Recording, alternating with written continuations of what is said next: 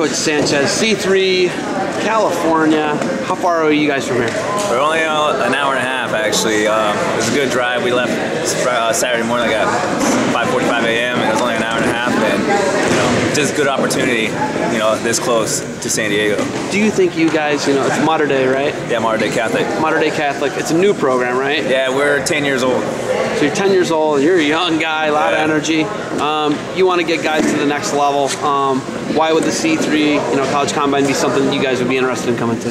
Oh man, I mean, I've known Cliff Fretwell for like 2 years now, and just seeing him going across the country, knowing, getting all these type of resources, college coaches, doing camps, and he did a scramble camp with us down in San Diego 2 years now, and he told us about this opportunity that they're doing it here in Calvary Chapel in California.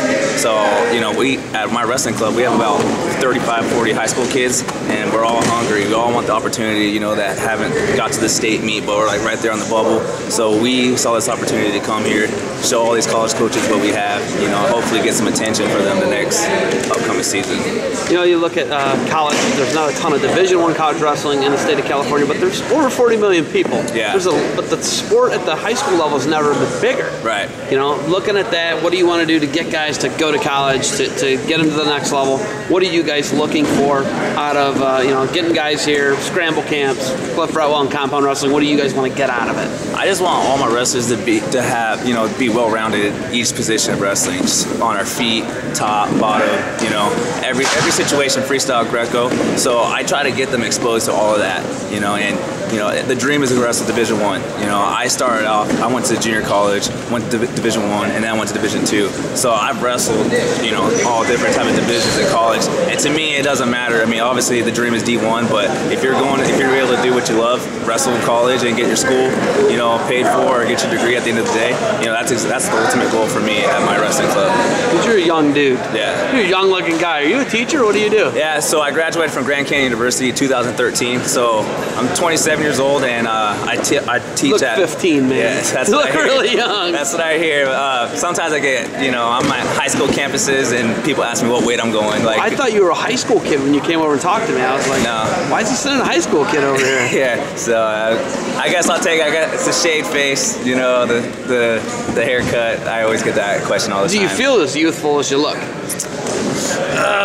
Not really. A couple years, I would say about a year ago, I hurt my back pretty bad, and it hasn't gotten better since then. So I'm like, it takes me a while to get up. You hurt your back wrestling, didn't you? Yeah, it was wrestling. I knew it. I knew it. And it was talk to these young guys, they want to do it all, man. It was off a technique. Somebody just showed a snap down, and as soon as I got up, I just felt stuck. And like ever since then, it's just been annoying, and it bugs me because in my head, I feel like I could do all this shiftiness like I used to, but as soon as I get in my stance and I try to get it, explosiveness underneath me, I can feel my back just pull. That's just the only thing that's really going on. What do you teach? I teach. I taught 5th grade at Otay Ranch Arts Academy over there.